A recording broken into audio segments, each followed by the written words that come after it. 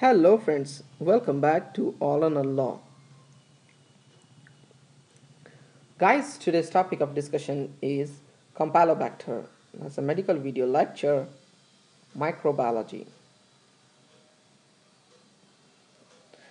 And today's topic is Campylobacter jejuni. C. jejuni. Okay.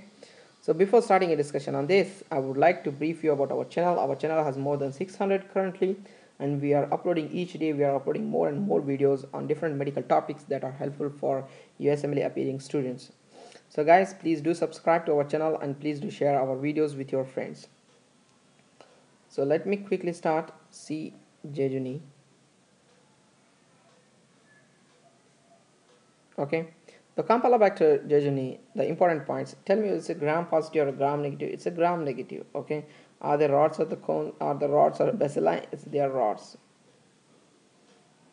Okay, they are rods, right? So let me draw a diagram. They are curved rods, you can say. Okay, they are curved rods, right? They are curved rods, but now they have the flagella. This is flagella.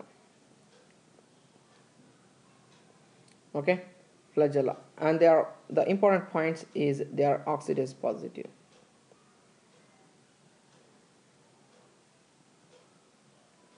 Oxidase positive. Okay, so try to remember about this, and these are really very important.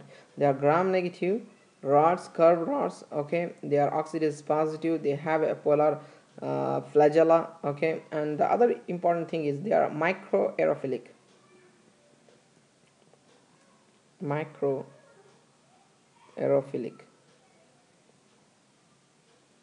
Okay, they are microaerophilic. So let's talk about this Campylobacter jejuni. So Campylobacter jejuni, the other feature of this is they grow well at the temperature of 42 degrees centigrade. So remember about this temperature, important for USMLE step 1 examination. Okay, and what is the media or agar that can be used to grow this? Is a selective media, that's a Campy media or sciro media. Sciro agar or Campy media. Okay, got it guys? So let's talk about the reservoir. So who is the reservoir for this? Is the intestinal tract of the humans and other organisms. So remember the poultry, sheep, dogs, cats, and the cattle. Okay, what about the transmission? How they are transmitted? Through the fecal-oral route, right? Fecal-oral route. Okay, primarily from poultry.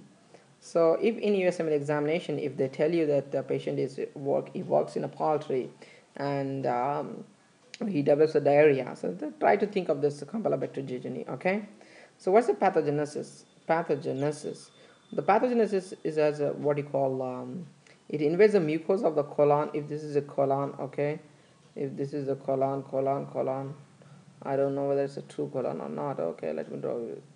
It invades the mucosa over here. Okay, it invades the mucosa. Okay, destroying the mucosal surface, blood in the pus in the stools. So it leads to ultimately inflammatory diarrhea. Inflammatory diarrhea. So you see, sometimes you can see the blood and the pus in the stool. Okay, so in USMLE examination, if you see what you call pus and a bloody diarrhea, then think of one of the cause could be Campylobacter jejuni. Okay. So what are the diseases that it can cause is a gastroenteritis. Okay, so remember about the gastroenteritis with the frank blood. Okay, per what you call rectum. Okay, and it's usually a self-limiting within 3 to 5 days, but it can be a longer also. The complication that's really very important about this disease, about this bacteria, is GBS, Guillain-Barré syndrome. Guillain-Barré syndrome. Very important because this can be asked in USMLE examination. Okay guys, remember there is what you call serotype O19 antigenic cross reactivity between Campylobacter, oligosaccharides, and glycosphingolipids on neural tissues. So there's a cross reactivity, okay, between, you can remember this one O19, okay, 0, okay, right?